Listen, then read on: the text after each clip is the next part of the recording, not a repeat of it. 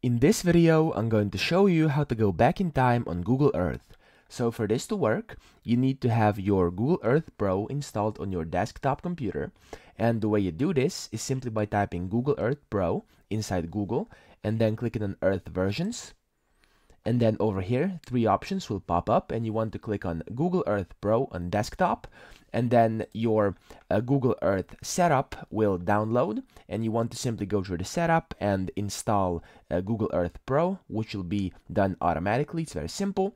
And then once that's done, you want to open up your Google Earth and we can continue. Now in here, you want to search for a location you would like to travel back in time at and see the past imagery.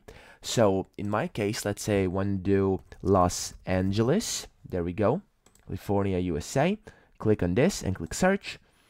And it's going to take me all the way to LA. There we go. I'm now there.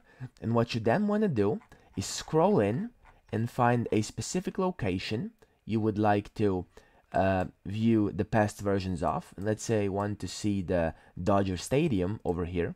You want to go a little closer over here, okay?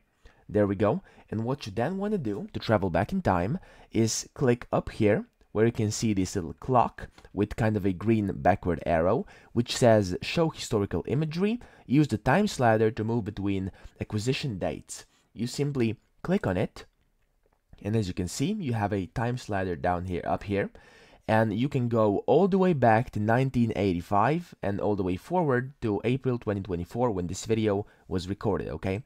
So you simply use the slider to go back, and when you are in the year you want to see, simply let go, and you will be able to see how the place looked then.